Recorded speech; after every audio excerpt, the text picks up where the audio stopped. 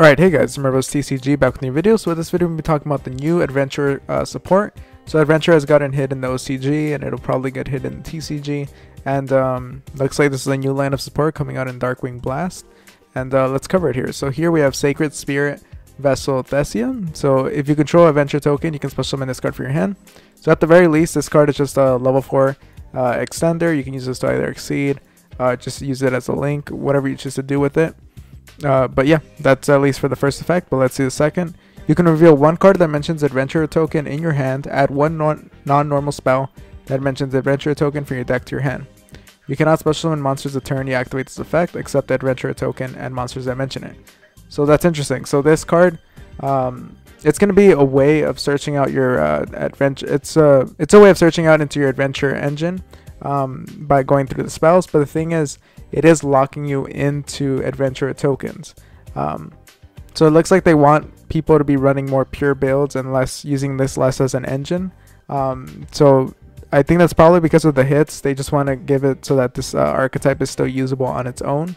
But they honestly should have included this earlier on, just because they made it generic and people were able to include this in a bunch of different decks, like Prank Kids. But yeah, this should have been there like previously, but I guess they Konami kind of learned their lesson and decided to include this here.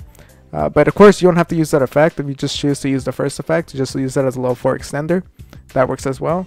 But yeah, it's a search, and if you're using a pure build, it's definitely one you're going to need here. So here we have the continuous spell card, Emitter, the Forbidden Spell. So here, during the main phase, you can special summon one adventure token, 2000 attack, 2000 defense to either field, then send one card from your hand to the grave. So it looks like this is another way of summoning out your tokens. It is at the cost of sending one card from your hand to the grave, so that is kind of a hefty cost, but this does kind of get you going. And you cannot special summon monsters a turn you activate this effect, except the adventure token and monsters that mention it. So it looks like it's going to be the same thing as the Sacred Spirit Vessel Thesia. They're basically making it where if you want to run this new support, you just have to run pure adventure token, because this is just going to lock you in. And it's for the entire turn, like it's not for the rest of the turn. So you can't just be using this at the end. So interesting that they're kind of backpedaling on this. But yeah, it's a way to get the token out, and if you're running a pure adventure token build, it's definitely a card you're going to need here. But it is at the cost of sending one card from your hand to the grave. And if a monster you control is destroyed by battle or a card effect, you can special summon one adventure token to either field. So again, it's just another way to get an adventure token out. And this effect doesn't lock you into adventure tokens, so that's at least good for people to know. But yeah, it looks like they're trying to backpedal for making this a generic engine and just make it into a pure build that people can run. And yeah, I'm curious to see what you guys think about this support. Are you guys curious about like running adventure token as a pure build, or do you think like just because the engine's dead, the archetype is basically dead? Let me know what you guys think in the comments down below.